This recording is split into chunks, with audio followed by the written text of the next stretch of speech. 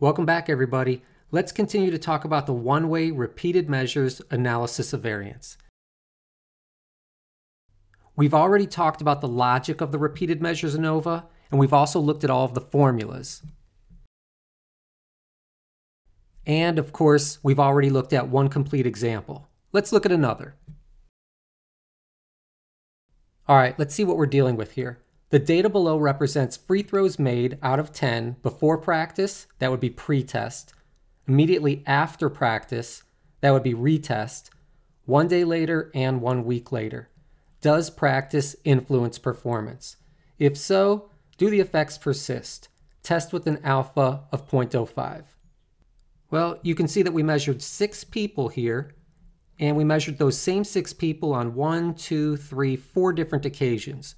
So if we're measuring the same people more than twice, we need to do a repeated measures ANOVA.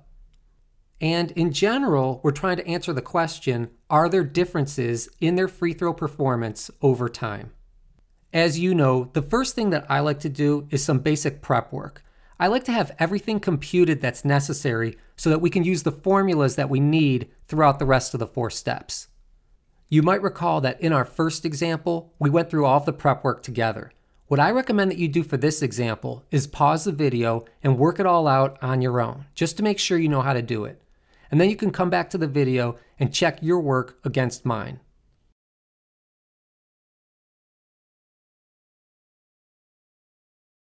Just to make sure that everybody understands all the important pieces of the prep work, I'm going to go through a couple important reminders. Remember, t-values are just totals, so all we need to do is add up these values to find this total. From that point, it's really easy to compute a mean. So we're simply going to take that total, this is 21, divide by those 6 people, and we find that the mean free throws made during that pretest period is 3.5. We also need to compute sum of squares. Make sure you don't forget how to do that. Students often stress when they have to compute sum of squares, but really it's the most basic thing we learned in our class. We learned it so early on and we've never put it away. All of the different statistical procedures that we've learned include some form of sum of squares, so just make sure you master it. We need to know small n. That's the number of people that we measured. We measured 6 people. We need to know the large N, the capital N. That's the total number of measurements that we have overall. You'll see that we measured 6 different people, and we measured those people 4 different times. So we have 24 measurements overall. That's what our large N equals in this particular case. We also need to know K. K represents the number of treatment conditions, or the number of times we took measurements. We took measurements at pre-test, retest, 1 day later, and 1 week later. So we had 4 different measurements, 4 different treatment conditions. We also need to know G, which is the grand total. The easiest way to find it is simply to add up all of the totals from each treatment condition. So if we add up 21, 33, 39, and 36, we'll get a grand total of 129. And then we also need to know the sum of x squared. So if we take every single measurement and we square it, so here we would have 4, 16, 9, 36, 1. If we go through every single one of those values and square it and then add them up, we'll get 797. And then the final thing that we need that is specific to the repeated measures ANOVA are these person totals. So remember, we've measured each person several times. Now we can get a sense of how much those people on average differ. And the way that we can get that information is by combining all of their individual measurements into a total measurement. That's what the p-value is in this situation. It's a person total. So for this first person, we can just add up the number of free throws that she made over those 4 different measurements. 2 and 4 is 6, plus another 4 is 10, plus 5 is 15. So that person's total is 15. That should be all of the prep work that we need. Let's go ahead and move on to step 1. At step 1, we state our hypotheses. Now I can see as I look at this right here, I copied and pasted from our first example, but I failed to update the subscripts. So just pay careful attention as I talk about it. Remember, the null hypothesis always states there's no effect.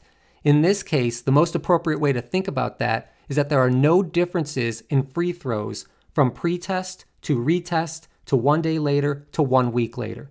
So in other words, mu for pretest equals the mu for retest, which equals the mu for 1 day later, which equals the mu for 1 week later. And the mu's in this case represent the average number of free throws made. In other words, the null hypothesis states that all of the population means are equal. There are no differences from time 1 to time 2 to time 3 to time 4. The alternative hypothesis states that there are differences, and the easiest way for us to state that in this particular case is that at least one population mean differs from another. All right, as you know, we always proceed as if the null hypothesis is true. Well, step 2 tells us how much evidence we're going to need to reject that null hypothesis. And in order to find that critical value, we first need to compute degrees of freedom. So let's switch views and work on that together.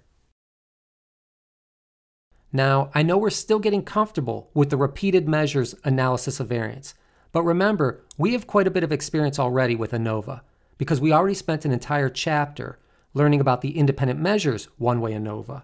So let's focus on the things we're really comfortable with.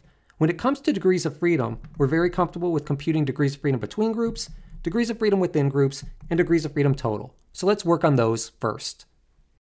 Let's start at the top with degrees of freedom between treatments. We need to ask ourselves how many measurements were taken. There was a measurement taken at pretest, at retest, 1 day later, and 1 week later. So there were 4 different treatments in this study. That would be K. 4 minus 1 equals 3. Now let's work on degrees of freedom within treatments. N, large N, represents the number of measurements we have overall. There are 6 people, and we took 4 measurements for each person.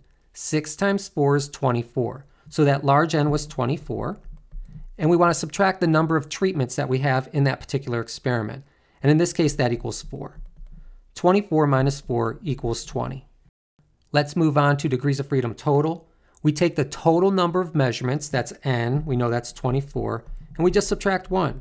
24 minus 1 equals 23. Let's check to see if that makes sense. Degrees of freedom between plus degrees of freedom within should equal degrees of freedom total. 3 plus 20 does equal 23. So we're on the right track. Now let's compute degrees of freedom between subjects and degrees of freedom error. Those 2 computations are unique to the repeated measures analysis of variance. And keep this in mind as well. Degrees of freedom between subjects and degrees of freedom error are subcomponents of degrees of freedom within treatments. In other words, when we combine those 2 values for degrees of freedom between subjects and degrees of freedom error, that should equal 20, the value that we got for degrees of freedom within treatments. So let's just keep that in mind as we compute them. Let's compute degrees of freedom between subjects. We need to take small n minus 1. Small n represents the number of people who we measured. We measured 6 people. 6 minus 1 equals 5. Now let's compute degrees of freedom error. Using this formula right here, we can take the number of treatment groups that we have. There are 4 treatment groups, 4 treatment conditions. 4 minus 1 would be 3. And we know there were 6 people, so small n equals 6. 6 minus 1 would be 5. So we're left with 3 times 5. 3 times 5 equals 15. Let's see if that makes sense. 5 plus 15 does equal 20, so everything's working out fine at this point. Everything makes sense. Remember, when we do an analysis of variance, there are 2 different degrees of freedom that we need to use to find our critical value. One is from degrees of freedom between groups, and the other from degrees of freedom error. So we have 3 and 15 degrees of freedom. We're using an alpha of 0.05 in this example, so let's consult our F distribution and find our critical value. Here's our table of critical values for the F distribution when we're using an alpha of 0.05. We need to look up the degrees of freedom in the numerator. That would be degrees of freedom between treatments. We know that we had 3 degrees of freedom between treatments. We had 15 degrees of freedom error.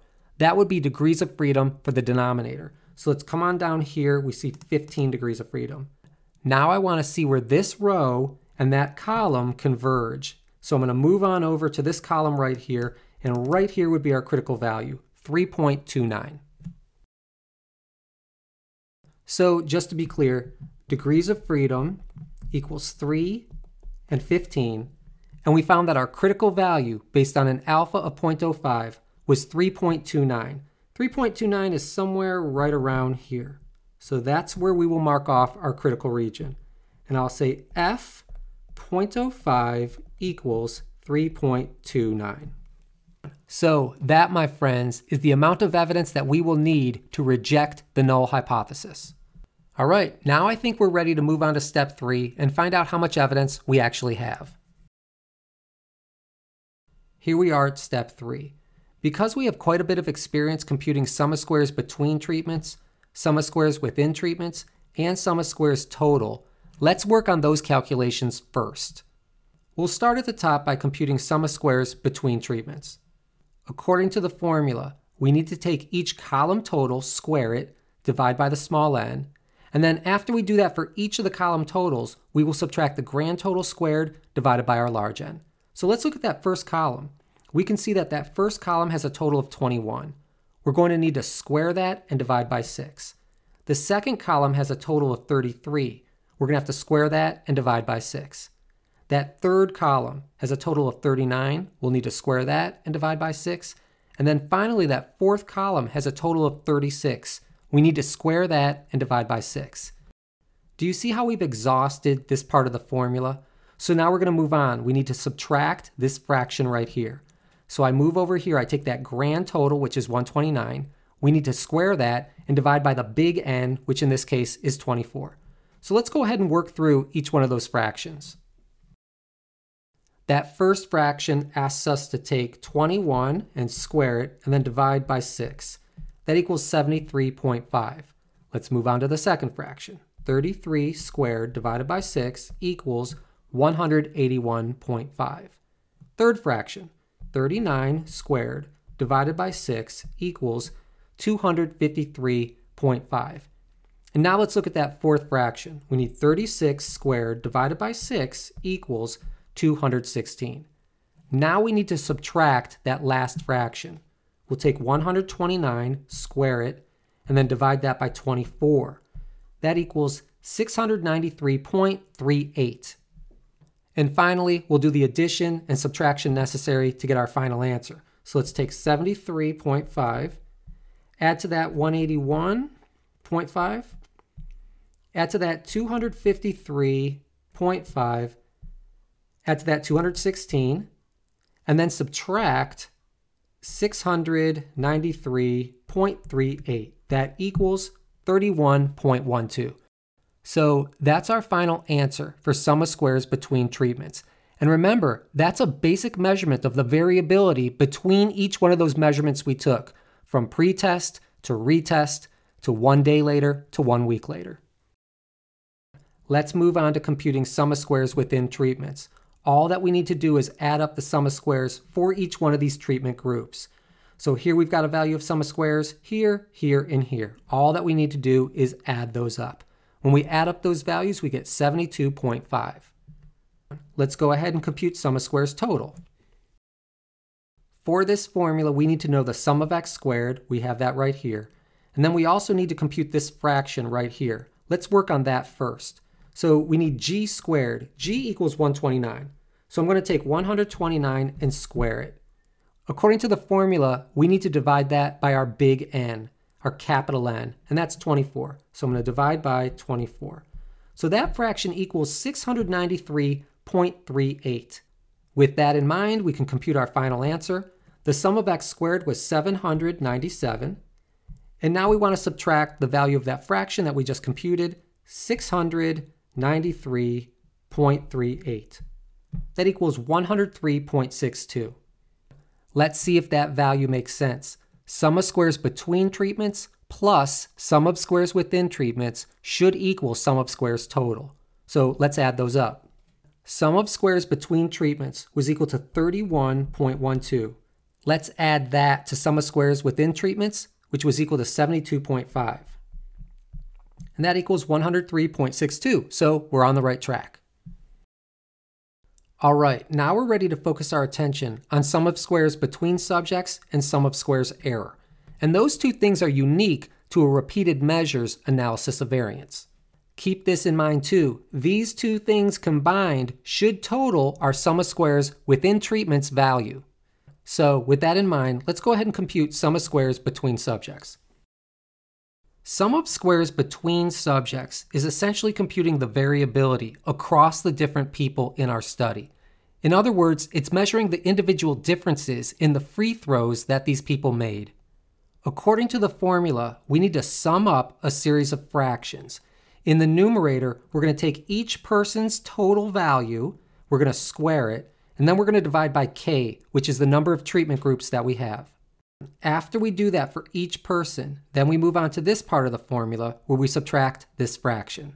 So let's look at this part of the formula first. That first person has a person total of 15. So we have to take 15 and square it, and then divide by the number of groups, which is 4. That equals 56.25. Let's move on to the next person. That person's total is 23. So we'll take 23 and square it and divide by 4. That equals 132.25. Let's move on to the third person. That person's total is 25. We're going to square that and divide by 4. That equals 156.25. Next person. That person's total is 30. We're going to square it and divide by 4. That equals 225. Next person. The next person has a total of 15. Let's square that and divide by 4. That equals 56.25. And finally, let's move on to that last person. That person had a total of 21. We're going to square it and divide by 4. That equals 110.25. Now we've exhausted this part of the equation, so we need to move on by subtracting this fraction.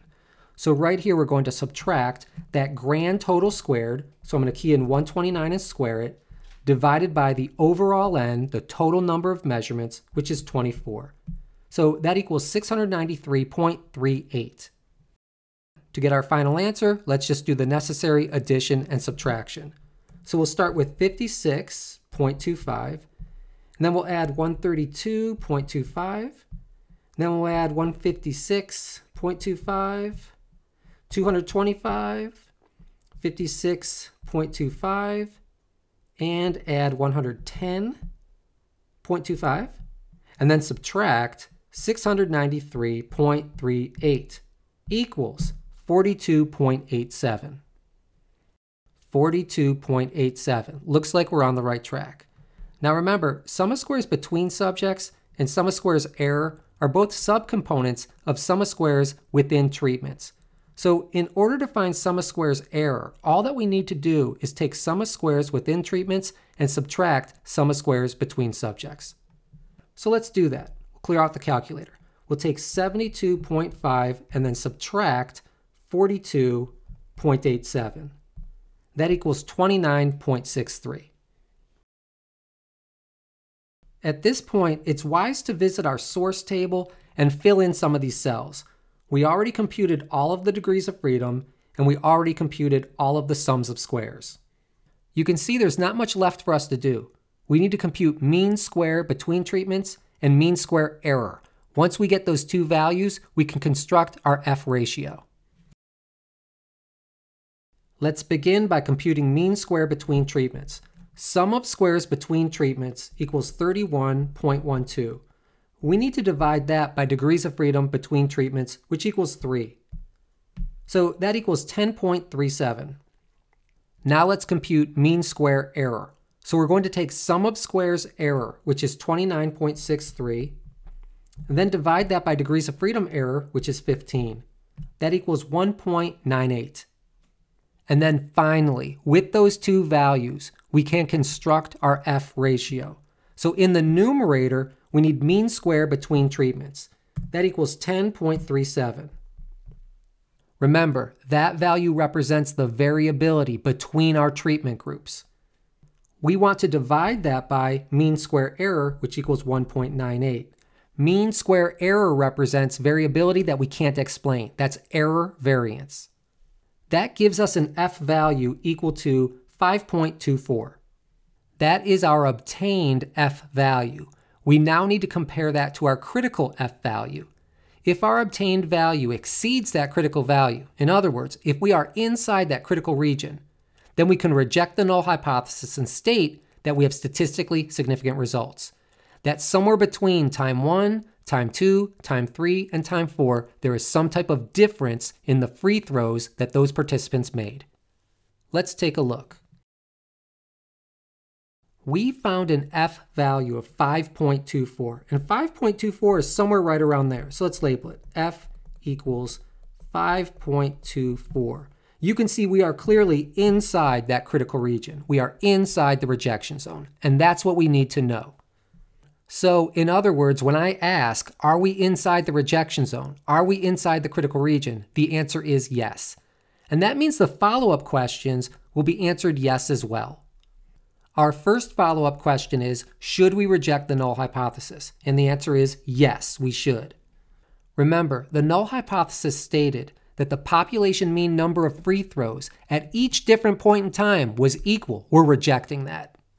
Instead, we're going to embrace the alternative hypothesis, which states at least some type of difference exists from pre-test to retest to 1 day later to 1 week later. Next follow-up question, do we have statistically significant results? And the answer is yes, we do. Our results are statistically significant at the 0.05 level. Next follow-up question, is it possible that we're making a type 1 error?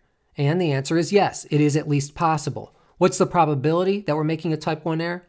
Well, we're using an alpha of 0.05. So over the long run, using this type of strategy, we would expect to make type 1 errors about 5% of the time. And while we're at it, let's take care of this as well. At some point, we're going to need to write up our results. And we're going to have to contend with this situation. We'll have to determine, is the probability of finding our results just by chance less than 5%? Or is the probability of finding our results just by chance greater than 5%? Keep in mind, we found that our F ratio was inside this small critical region. If it's inside that small critical region, the probability of finding that value just by chance should be small. So between those two options, what's small? P less than 0.05 or P greater than 0.05? What is small would be P less than 0.05. All right, now we're ready to write up our results. Here we are at step 4, and we need to do 4 different things. We need to discuss if we're going to reject or fail to reject the null hypothesis. We need to put our results in everyday language. We need to show how we would write this up for a journal article, and we also need to compute the most appropriate measurement of effect size. Here's a good example of how we could write this up. Our F ratio was clearly inside the critical region. This is unlikely if the null hypothesis is true, so we reject the null hypothesis. In other words, our data is inconsistent with the null hypothesis, and that's why we rejected it. In everyday language, what does that mean? Significant differences in free throws exist among the testing times. Let's take a look at these means. From pre-test to retest, we can see there was an increase in the number of free throws that were made. And then from retest to 1 day later, there was another increase in the average number of free throws made. And then from 1 day later to 1 week later, there was a small decline in the average number of free throws made. This analysis of variance tells us that there's at least one difference in there among those group means. If we wanted to find out exactly where differences occur, we would need to follow up with post-tests. The next thing we need to do is show how this result would be summarized in a journal article. Well, we did an analysis of variance. And when we do an ANOVA, we compute an F ratio. We computed an F ratio with 3 and 15 degrees of freedom, and the value that we computed was 5.24. And that result was statistically significant, as evidenced by us putting P less than 0.05. The final thing we need to do is compute a measurement of effect size, and we're using eta squared. Eta squared measures the proportion of variability accounted for in those free throws across those 4 testing times. Because we're measuring a proportion of the variability, in the numerator, we're going to have a measurement of variability, in this case sum of squares, representing the variability in free throws across those 4 different timings. And then, when we have a repeated measures design, instead of dividing by total variability, in this case sum of squares total, we're going to subtract from that the variability due to the individual differences of our research subjects. So that leaves us with this fraction right here. We have sum of squares between treatments, 31.12, divided by sum of squares total, which is right here, 103.62, minus sum of squares between subjects, 42.87. That leaves us with 31.12 divided by 60.75. 31.12 divided by 60.75. That equals 0.51. That tells us that 51% of the variability in their free throw performance can be explained by the time that they were tested. And keep this in mind, something happened between pre-test and retest in terms of those times of testing, and that's that they got practice. So this is really a test of that practice to see if that practice had some type of an effect on their performance. All right, my friends, I know that was a lot of work. It really does take a lot to do an analysis of variance, but at this point, we have quite a bit of practice. We went through a few examples with the independent measures one-way analysis of variance, and now we've gone through a couple examples with the repeated measures one-way analysis of variance. So I'm hoping by now it's starting to feel relatively comfortable. Well, that's it for now. I'll see you in the next video. In the meantime, be safe.